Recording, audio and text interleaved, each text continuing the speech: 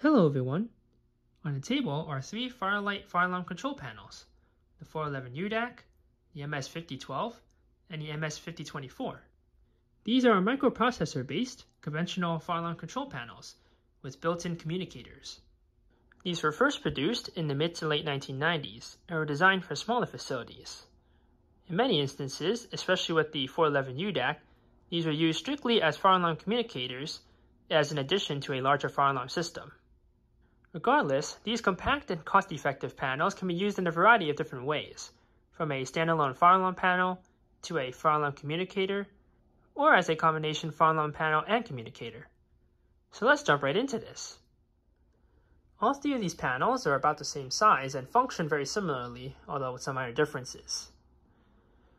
The 411 UDAC has 4 zones, 1 signal circuit, and operates on 12 volts. It does not have a keypad display and requires an external programmer to make any changes. The MS-5012 has 5 zones, 1 signal circuit, and operates on 12 volts. It does have a keypad with a display and can be programmed completely from the front panel. It does not require an external programming device. Lastly is the MS-5024. It has 5 zones, 2 signal circuits, and operates on 24 volts. It has a much larger circuit board and is notably heavier than these other 2 panels. The 5012 and 5024 were both part of Fire-Lite's Firewatch 5000 series. The 411 UDAC was technically not part of this lineup, but functions quite similarly. Other panels that made out the Firewatch series included the 5024 UD and 5210 UD. Both of the UD panels were larger and featured printer and upload-download capabilities. The 5210 UD in particular had more features than the rest of the Firewatch 5000 series, and there will be a separate video on that one. In the meantime, let's begin with the 411 UDAC. So here's the 411 UDAC, powered up. It's got a small circuit board here. There's the 4 initiating zones, signal circuit, and 12 volt auxiliary power is resettable. 2 relays, transformer, AC input, batteries. This blue connector here is for a Pro 411 programmer tool. And then the phone lines. The operating interface is very simple, just a bunch of LEDs and 2 buttons. AC, COM fail for the phone lines, battery trouble, system trouble, supervisory, and the active indicators for whenever the panel is at alarm. The operator controls include acknowledge silence, which share the same button, and reset. So very simple panel. And only 1 battery because this panel operates on 12 volts. The demo system consists of 2 smoke detectors and a single strobe. Over here is a system sensor I3, 2 WTAR-B. This is a 2-wire photoelectric smoke detector with a thermal sensor and a sounder. There's also a system sensor RA400Z remote LED annunciator connected to it. Over here is another system sensor I3. This is a 4 WITAR-B 4-wire photoelectric smoke detector with an isolated thermal sensor and a sounder. The isolated thermal sensor will come into play when we activate the system. And the notification appliance is just a system sensor Spectral Alert Classic S1224MC strobe. No horns on this system, as both detectors have their own sounders. When the 2-wire detector alarms, it activates its local sensor and alarms the panel. Very simple. It also lights the RA400Z LED. Now the 4-wire detector behaves a bit differently. If the smoke sensor detects a fire or the test switch is pressed, only the local sounder activates. But if the isolated thermal sensor detects a fire, then the local sounder is activated and the panel alarms. It's a bit strange, but that's how this detector operates. There is also non-isolated thermal sensor versions of this 4-wire detector as well. And the strobe is connected to the panel, so it only flashes when the panel alarms. So here we go.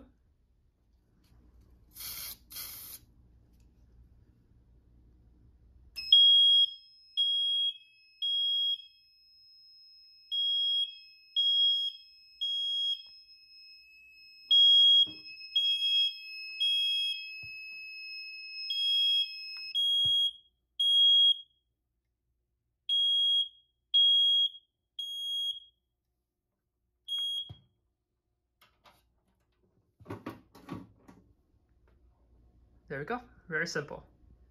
Since the sounder is local to the detector, it can't be silenced by the panel. So we just reset and the sounder also silences.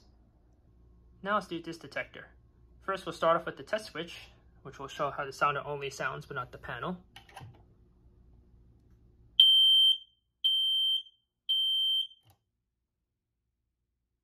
Now we'll activate the thermal sensor and activate the system.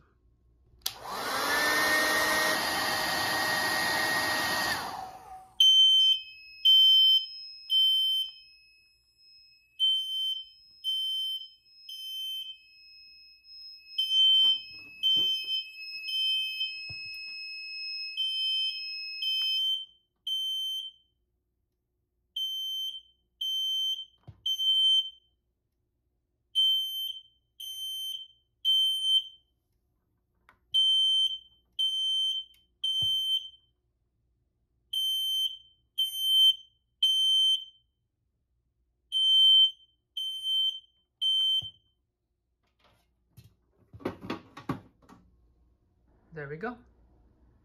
So with the silent switch, the strobe stops flashing, but the sounder will keep going until it resets. So that's it for the 411 UDAC.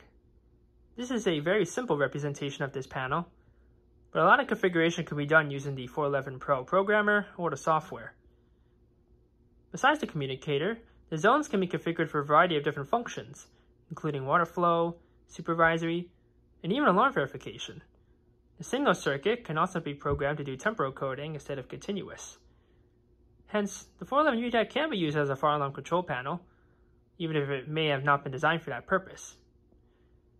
Now let's take a look at the MS-5012, which is more designed as both a fire alarm panel and a communicator. So here is the MS-5012. Take a look at the inside here. It's got a much smaller circuit board. In fact, older 5012s had a skinnier cabinet than this. Transformer, batteries, phone lines are up here, internal piezo. They're labeled accordingly. You get your 5 initiating zones, your settable auxiliary power, 1 bell circuit, and then energized outputs for alarm, trouble, supervisory, and comm failure. Unlike the 411 UDAC, the 5012 has a full keypad with operator controls, LED, and a character display. For the demo setup, we have a BGA pull station and a system sensor 2100 smoke detector. For notification appliance, we have a Wheelock 7002T 12-volt model. Interestingly enough, the 5012 has a filtered bell circuit output. Some mechanical horns like this one should sound relatively clean. A lot of Fire-Lite panels have full-wave rectified power, and mechanical horns tend to sound pretty rough on that. But on the 5012, oddly enough. So let's start with a quick walk test. So to enter certain functions on this panel, you have to enter a certain code on the keypad. So we press mode, then we enter our code. And the codes are the same for all the panels, so it doesn't matter. And now we are in walk test, and the trouble LED indicates. So walk test is just like many Fire-Lite or notifier panels. When an alarm is tripped, it sounds the signal for 4 seconds. If it's tripped again, 1 second. So.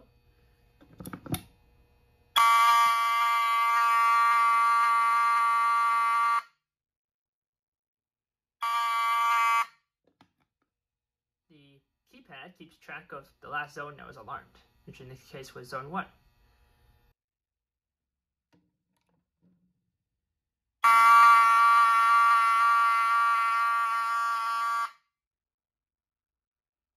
That's it for walk test. So to exit walk test, you can reset or just go back to normal mode.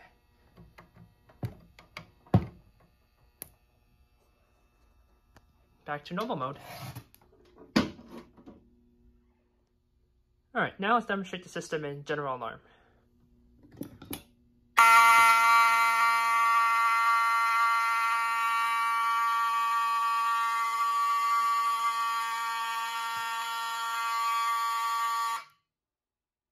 And in 792T, sounds pretty good. On other Fire-Lite panels, it'll probably sound pretty rough.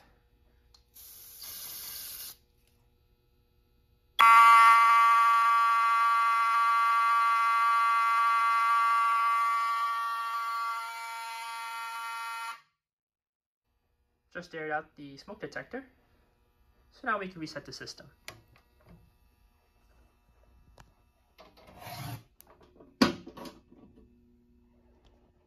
And back to normal. So the 5012 and other Firewatch panels have a history mode that shows all the past events on the system. So we'll enter mode and enter the code to enter history mode.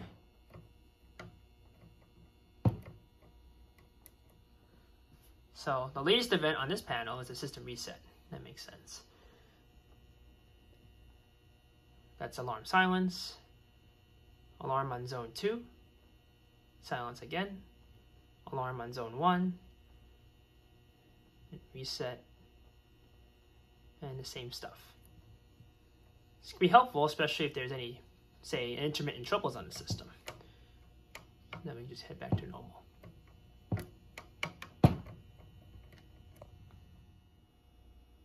Now let's look at Troubleshoot Mode. This mode can be used to diagnose any problems with any of the system wiring. So now we enter a letter or number to check the status of any power on the system. So A is AC power. It's around 125 volts AC. B is battery power. 13.4 volts. It's pretty good. Check zone 1's power. It's 5.2 volts. That's normal. If it was open, it would be around 13 volts, which is the maximum. And if there was a short, it'll be close to 0. Zone 2 is around 12 volts. Zone 3, same thing. Zone 4, 5.2. And zone 5, it's also 5.2. The reason why zones 2 and 3 have higher voltage is because those are designed for use with 2-wire smoke detectors. Zones 1, 4, and 5 are only meant for pull stations or any other contact devices like mechanical heats. So that's Troubleshoot Mode. Pretty neat feature on this panel.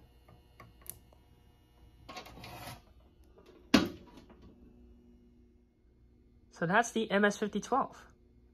It's nice to be able to have a keypad and display right in the panel, as opposed to the 411 UDAC. And there's a lot more functions that could be accessed through the keypad that weren't shown here. But we could take a look at that on the MS-5024. And here is the MS-5024.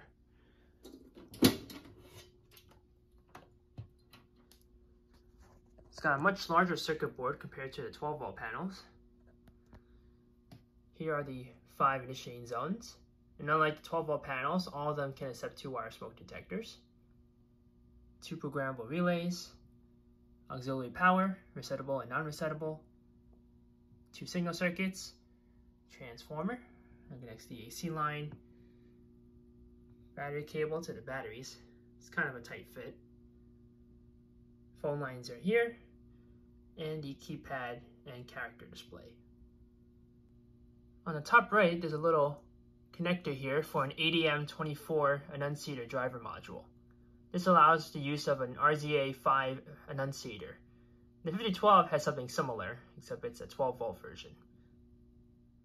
For this demo setup, we have a BG10L pull station, a system sensor i3, 2W-B, RA400Z remote LED annunciator connected to the i3, and the notification appliances, or a Wheelock MIZ horn, and a Wheelock LS1-24 strobe.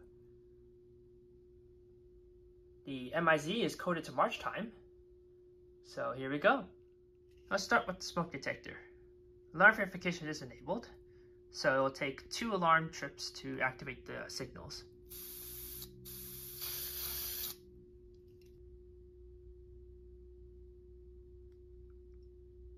Okay, so the detector activated briefly, and the panel is going through its verification cycle. It might trip again, but just in case. Give it a little bit more smoke.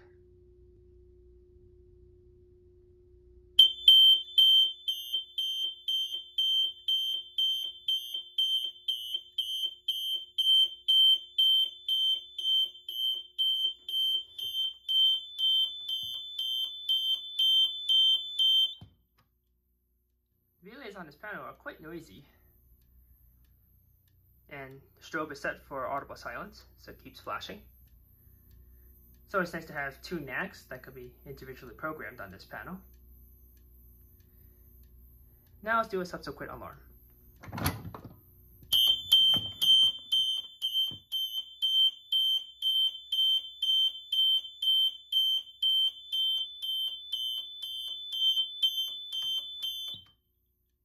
Just aired out the smoke detector, so now we can reset the system.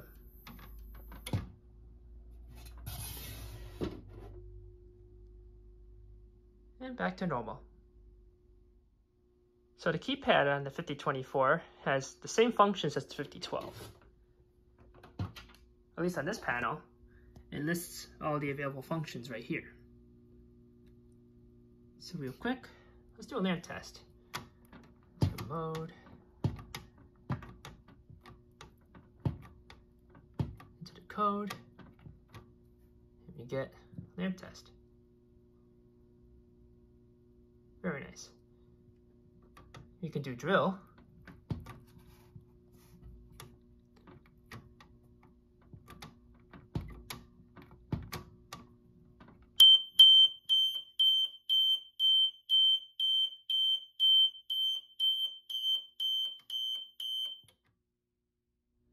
So programming one of the Fire-Watch 5000 series panels and the 411 UDAC is roughly the same across all of them with some minor variations. So, into programming mode, we enter the code.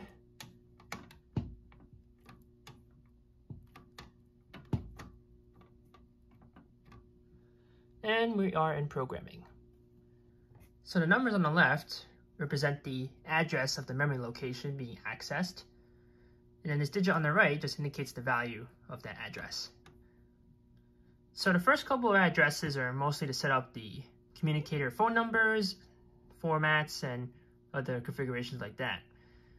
Beyond that is configuration options for the fire alarm portion of the panel to set different types for the zones like supervisory or water flow, what types the two relays are, the signal codings for both bell circuits, and other options like that. So use the arrow keys to navigate to each of the addresses. If there is a change that needs to be made, you can set the value with either the keypad numbers, and then press enter store to save the value for that address, and just keep going through. There's also a function to jump directly to an address as well, so you don't have to cycle through all these. Once program is all set, all you have to do is go back to normal.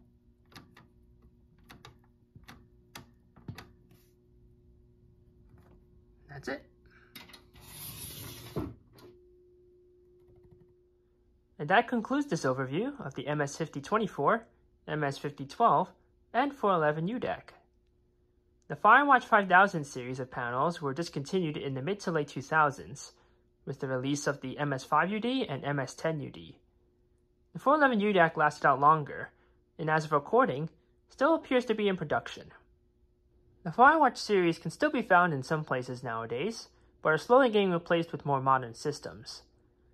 If you do happen to acquire one of the Fire-Watch series of panels, they make for great small demonstration systems, and they are often the same size as even simpler panels like the MS-5424, yet provide a full keypad and display interface, as well as a built-in communicator.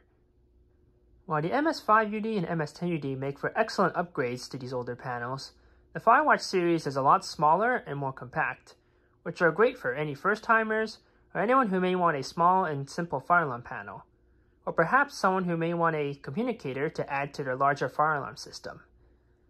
In any case, if you have questions on any of these Fire-Lite panels, feel free to post them below. But until next time, have a nice day.